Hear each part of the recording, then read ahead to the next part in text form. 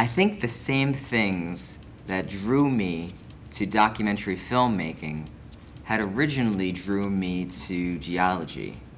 There was this detective-like work where you're uncovering the past and you're predicting for a future. I think I found that very fascinating.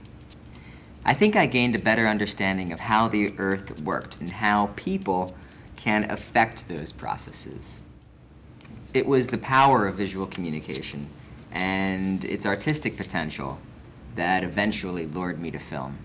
Both are multidisciplinary, both require good visualization, and both will take you to some pretty amazing places.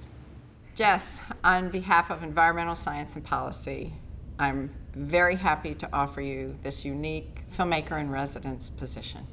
Welcome to William & Mary. Congratulations, Jes. As I begin to settle into my work here at the college, the potential I feel for this position is unmistakable, but I think that excitement is really justified. A filmmaker in residence at a liberal arts school is really rare, but an environmental filmmaker in residence is rather groundbreaking.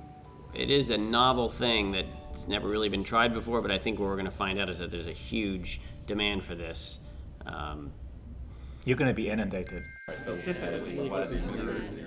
I'm Chuck Bailey. I'm a geologist here at the college, and I've been working with a core of William & Mary students under the auspices of a U.S. Geological Survey grant. My name is Jes Therkelsen. I'm a first-year master's student in the biology department, and I'll be studying flight in European starlings and how mercury affects flight. Well, I'm going to teach a new course next semester, a French 151, which is the equivalent of a freshman seminar in French. As one of the administrators of the Environmental Science and Policy program, our website is Morabound. I'm interested in working on possible collaborations between computer music and film music. I'm thinking about how we can incorporate video into this process of collecting information while students are doing field research in Russia. Specifically, what we've done and are trying to do and do better as part of the film festival is to have a documentary filmmaking project.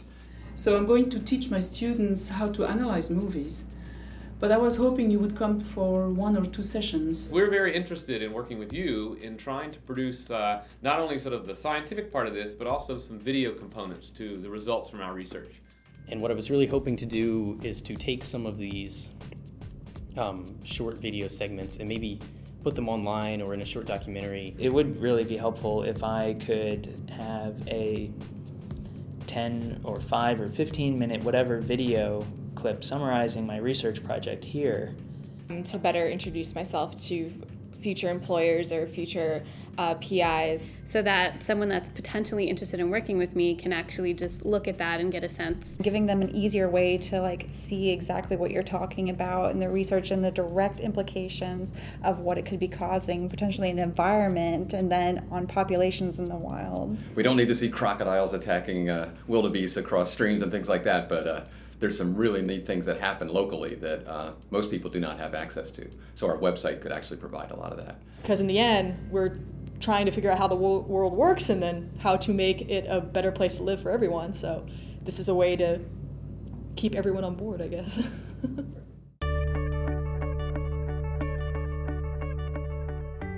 I think William & Mary is a very good place to launch this kind of initiative because we're a liberal arts institution, and so we're meant to have dialogue across sciences, social sciences, and humanities, and that's exactly what this position is going to do.